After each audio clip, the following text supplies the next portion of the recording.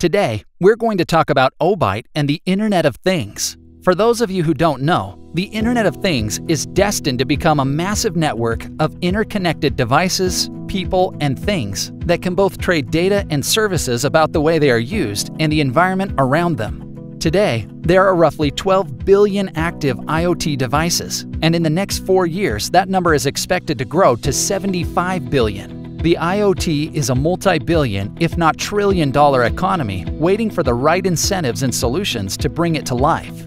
The goal is to enable a true machine economy, and to do so, we need to provide a layer capable of facilitating transactions, specifically microtransactions. With an efficient distributed ledger capable of microtransactions, connected devices would be able to network and autonomously conduct commerce. Companies and businesses would also be able to establish safer and more efficient pay-as-you-go and streaming payment models, which would result in completely revolutionizing the virtual goods markets for gaming and plenty of other entertainment-based markets.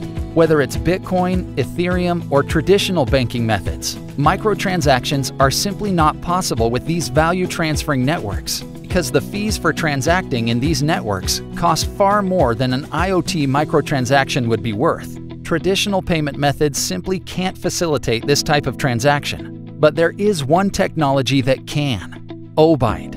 Obyte utilizes something called payment channels that are powered by Obyte's autonomous agents and allow for streaming payments at no cost at all.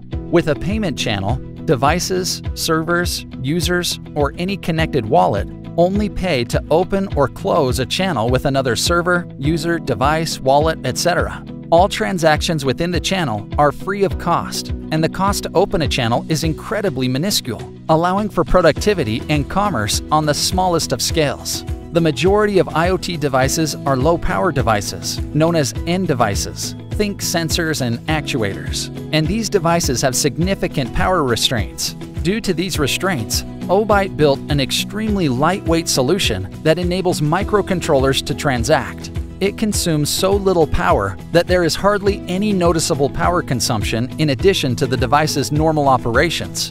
In other words, any IoT device can use Obyte without any difficulty. Obyte has positioned themselves as a leading candidate to bring a true machine-to-machine economy to life. Please make sure to like, follow, comment, and ring that notification bell so you don't miss any of our future Obyte content.